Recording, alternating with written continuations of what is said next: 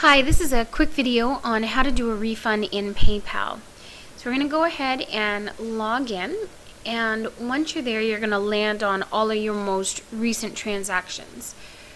You'll need to search out the transaction that you're looking for, so you can do that in a few different ways. One is to come up here to history and do a basic or an advanced search. If it's something that's very recent, you could just click over here to payments received, and that will give you a list of everything that has kind of come in the last few days. So you can see here that we've got a few of them from June 20th up until July 9th.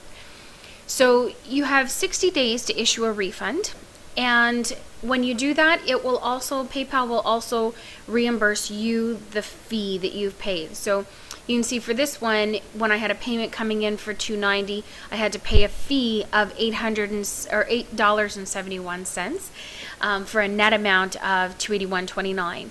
So the refund amount would only be, to me, I would have to send back this $281.29.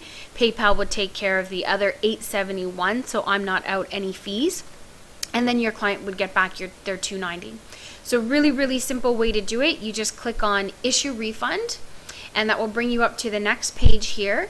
It's got the information, so it's got the transaction detail, it's got their email, their name, the amount.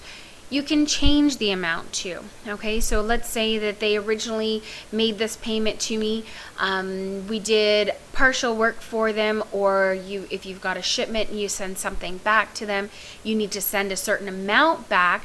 What you can do is just change that to whatever you want on it.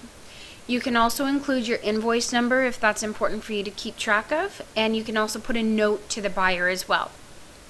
When you click over to continue, you will see that you can get one last chance to kind of confirm all of the information and make sure that everything's right.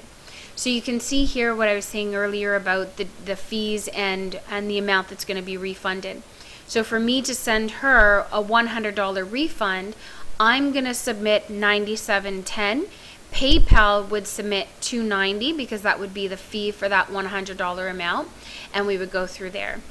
You click on the Issue Refund button, and that's it. That's all you have to do for things. If this is wrong and you need to edit it, you just go back and edit it, or of course you can cancel it if you've got the wrong thing.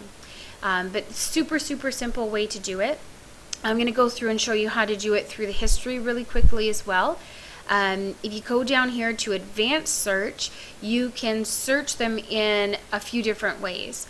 You can enter in their email, the transaction ID, their last name, first name, invoice, all kinds of different ways. So, and then you can change the dates that you're looking for. So if you know what happened in a certain amount of time, and you can search it that way as well. And then that way you'll be able to find it, and it would be the same process beyond that. Okay, so that's a real quick intro on how to do a refund. If you've got any questions, just give me an email, dawn@mondaymorningva.com.